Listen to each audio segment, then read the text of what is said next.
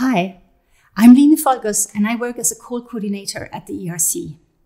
And in this video, I will walk you through some important things to consider before you apply for an ERC grant, and also how to get you started with the application process. So why and when would you apply for an ERC grant? An ERC grant offers independence and recognition. You can research a topic of your own choice and choose your own team. You'll have true intellectual and financial autonomy for up to 5 years. It will help you negotiate the best working conditions, attract the best team members and collaborators, and increase your visibility within your institution and in your broader research community. Writing an ERC application does take a lot of time and effort. We understand that ERC calls are very competitive, and you may think you don't stand a chance. However, this is why it's even more important that you start your reflections early, if you believe you have an ambitious research idea. While not everyone can be successful in their first application, applying means that you will receive reviews and critiques from international experts on your research idea. In addition, we have strong evidence that we applicants have a higher chance of being funded. If you believe you have a groundbreaking research idea which can help move your field forward, an ERC application is really worth the effort. It will help you think more strategically about your research and the questions and the challenges that are most important to you. So let's see how to get you started.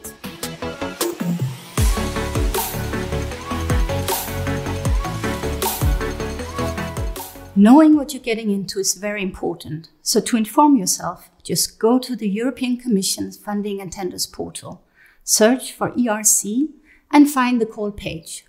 Here you should first download the information for applicants document.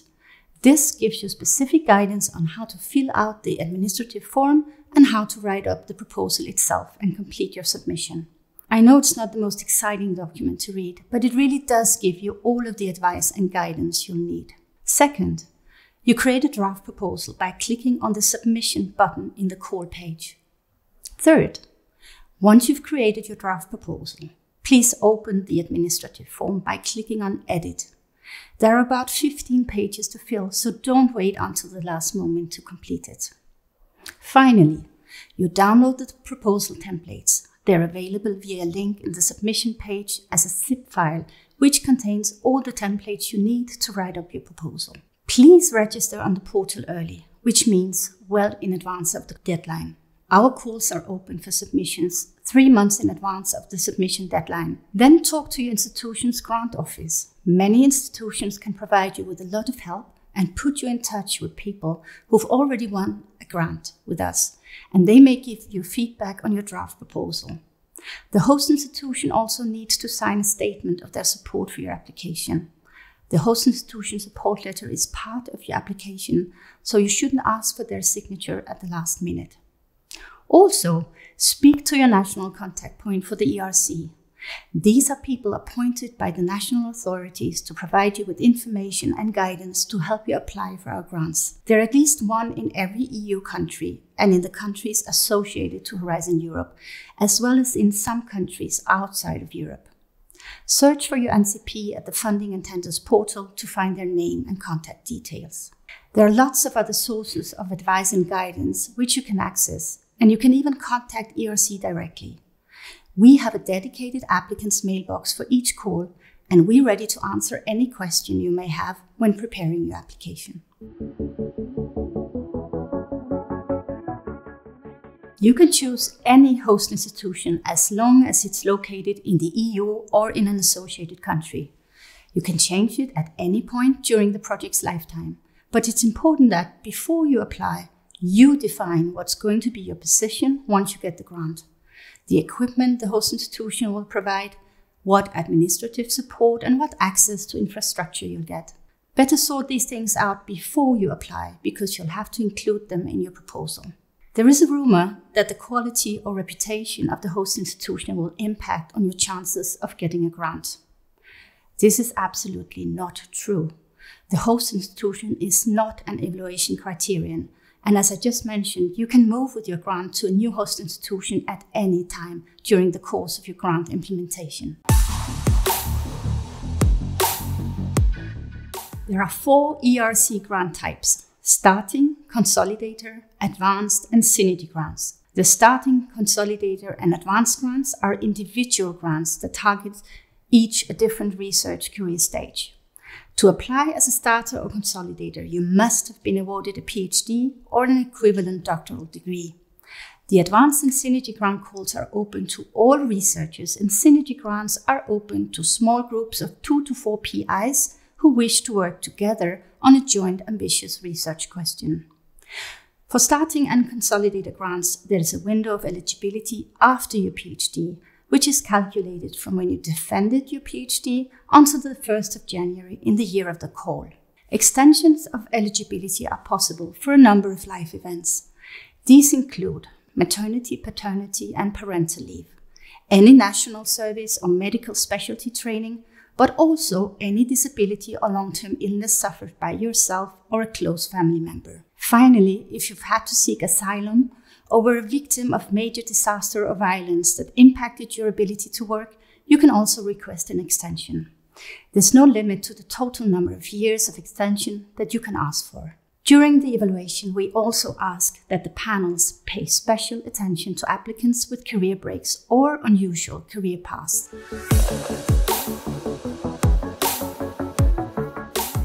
You may ask yourself, when is the right time to apply? The short answer is, the sooner the better.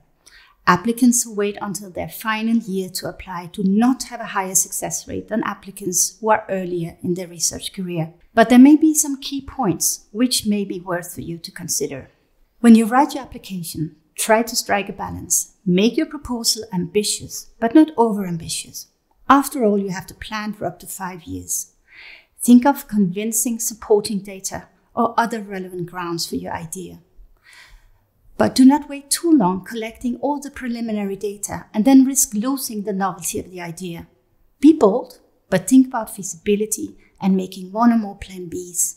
Speak to your peers and talk the details out, and then go for it. Many applicants wait until the end of their eligible window to apply, believing that they will be more senior and more competitive. I think this is one of the most heartbreaking misconceptions, because very often the feedback from the panel, if you're unsuccessful the first time, will help you improve your application and help you win a grant when you reapply. If you leave it until the last year of your starting or consolidated grant window, you may run out of time to apply again. Many of our successful grantees failed when they first apply. Our statistics show that the success rate is equal throughout most of the eligibility window for starting and consolidated grants, except perhaps for the very first year. So please do not wait if you consider that you have a brilliant idea that will help push your field of research forward. An evaluation panel is composed of experienced researchers who will assess your proposal. The panel members act as generalists, which means that they cover all research fields of the panel, but they are not specialists in the topics of each and every application. Panels are supported by additional specialists in evaluating the applications that go to step 2. Choosing the right panel is important because, after all, you want the right experts to evaluate your project idea. You will find the ERC panel structure in the Information for Applicants document. Each panel has a list of keywords that will help you choose your target panel. If you find that your project idea spans across 2 panels, you may indicate a secondary panel in the administrative form, and then explain the interdisciplinary nature of your proposal on the front page of your proposal part B1. This will help the panel chair decide if cross-panel reviews will be needed to cover all the science in your proposal. Once you've chosen a panel, you will target your proposal to that audience. If you choose the wrong panel by accident, or if your proposal is better evaluated by the expertise present in another panel, we will redirect your proposal to a different panel. And such transfers are relatively rare, and the chairs of both panels must agree in the event of a transfer from one panel to another. The panel descriptors can change from year to year, so even if you're a returning applicant, make sure that you check the descriptors carefully. Some people speculate in choosing their panel strategically in order to increase their chances of success. But I would like to debunk the myth that some panels have a higher success rate than others. In fact, the success rate is the same across all evaluation panels because the funding budget is given to each panel as a function of the budgetary demand of the proposals assigned to that panel. So my advice is just choose the panel where you think that the panel members will be most excited to read your idea. And in case of doubt, you may consult the ERC project database to learn about the projects that were selected by a given panel in previous years. With your proposal, you'll have to include descriptors and free keywords for your project. This may sound trivial, but they're used to allocate your proposal to the right evaluators. They'll also determine whether we will ask for input from another panel. So think about them carefully. Unlike what some may think, panel descriptors do not represent ERC scientific priorities. They just serve to explain the expertise covered by each panel. Many proposals come to us with no descriptors, with no free keywords. Please help us to help you. Give us the information that will help us allocate your proposal to the right evaluators. In the administrative part of your application, called Part A, you will have to prove that you've thought about all the points I've mentioned so far.